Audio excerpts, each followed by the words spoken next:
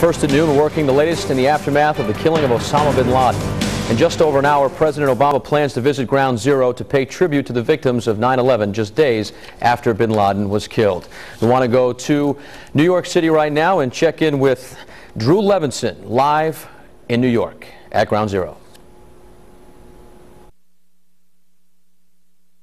Hard hit on 9/11.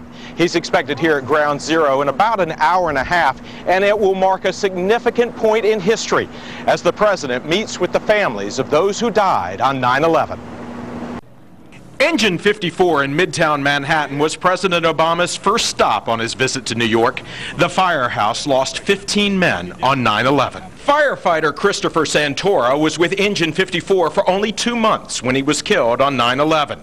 His parents and other 9/11 relatives are meeting privately today with the president at Ground Zero. It's a very somber place to be, and I see this as a cemetery. And this was where my son died.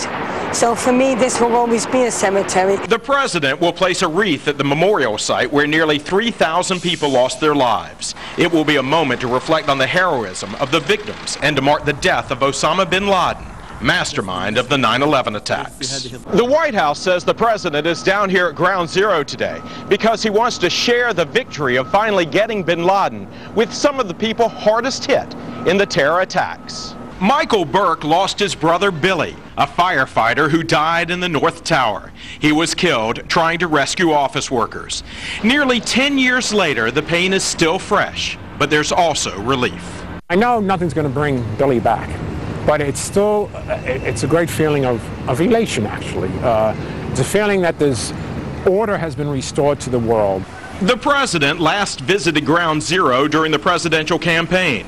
The White House says he's determined to keep politics out of today's events, to make this a time for healing.